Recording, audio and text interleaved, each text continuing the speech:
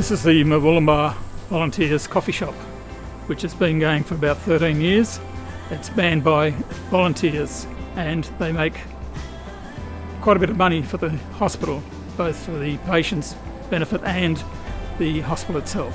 When we started, it was meant to be for patients' well-being. So it started off with doing curtains up, putting TVs in certain rooms and that sort of thing, but it's just grown from there. A couple of months ago they purchased a scope which was worth $35,000, and that's to help with detection on prostate cancer.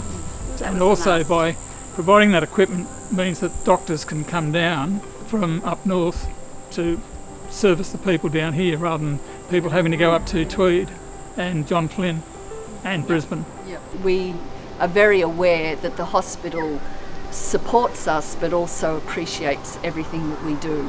And I think it gives them a chance to get out of the brick building and just come over amongst the green and just... Yeah, especially when we had the deck tables, it was great. We get a bit sad when some of the staff leave and go to another hospital. Or Yeah, it's like family, Yeah. isn't it? there we go. No, you can't leave us. What these people do is fantastic. I mean, you don't find too many people giving up their time. I mean, there are volunteers that are dedicated, and I think this group of people are exactly that. Very dedicated people. It's a collective effort, really, and the particular volunteers here, there's not one person who is the one that does all the work, so we share it.